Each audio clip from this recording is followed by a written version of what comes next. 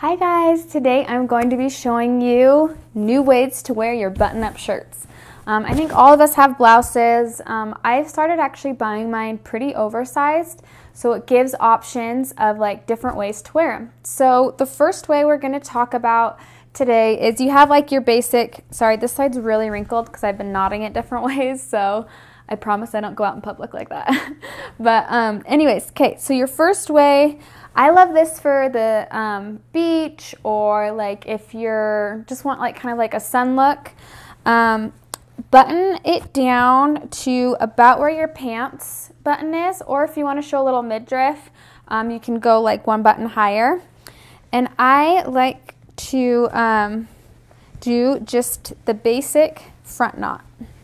And I do a double tie and then just kind of fan out the pieces a little bit. So that's an easy first way. Ta-da! Look, one, tie one. Second way is, let's untie that before the other side gets wrinkled.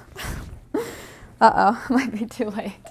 Okay, the other way, I actually saw this at Fashion Week and I love this look. It's a little more fashion forward. Is just tying one side. It looks super cute, especially if you have like a longer layer behind it. Like if you have like a long trench coat to pair with it.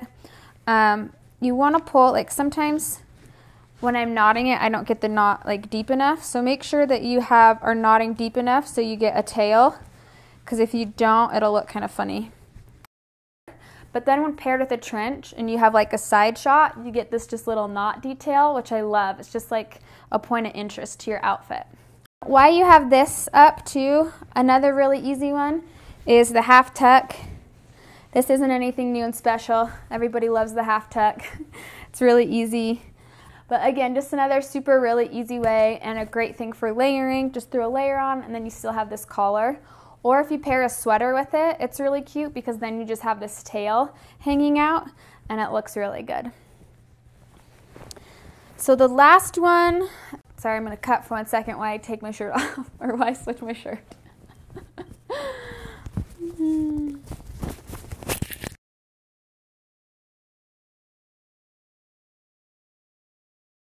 Okay, now here's the trickery, guys. So this is the seam shirt.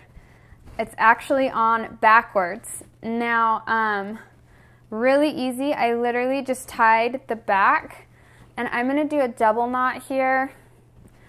Can I tie a knot without looking? Ta-da! And now here's an option. I like having like a little slit that you can show your back, but you can also totally button this up if you want to close it up, but I like the little back detail. And then I just kind of fold the front here so that it kind of just looks like it's a waistband. And again, you want to go up here so it has that neck collar.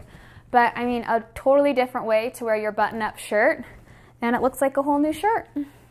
And there you have it, 4 ways to wear your basic button-up blouse. So leave me a comment, let me know which one is your favorite. I'm so excited to hear what you guys think. Thanks for watching.